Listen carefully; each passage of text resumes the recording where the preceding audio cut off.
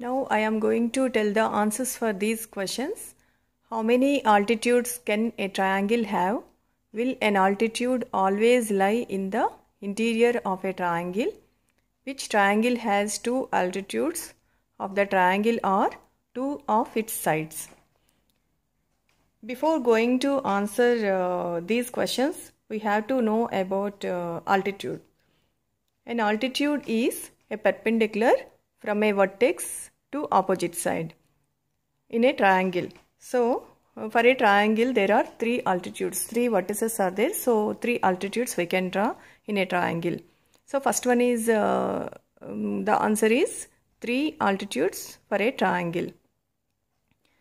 For all triangles, see here, this is acute. We can draw three altitudes from vertex A to perpendicular here. AM is an altitude.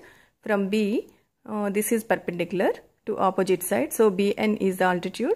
Here, CO is the altitude. For this is a right angle triangle. Here, the altitudes are the sides itself. See here, this is an altitude. AM is an altitude from vertex A. From B and C, we can draw the altitudes here. So, these are the sides itself. If you see obtuse angle triangle, the altitude we can draw from A to here. This is the perpendicular. But from B and C, perpendiculars are outside. We can draw outside of this triangle.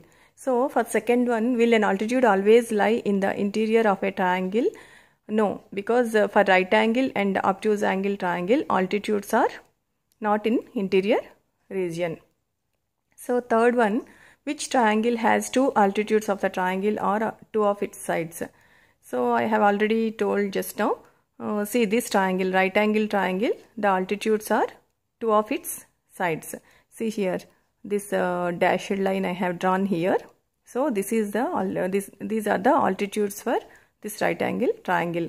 One is in interior and the other two are on its sides.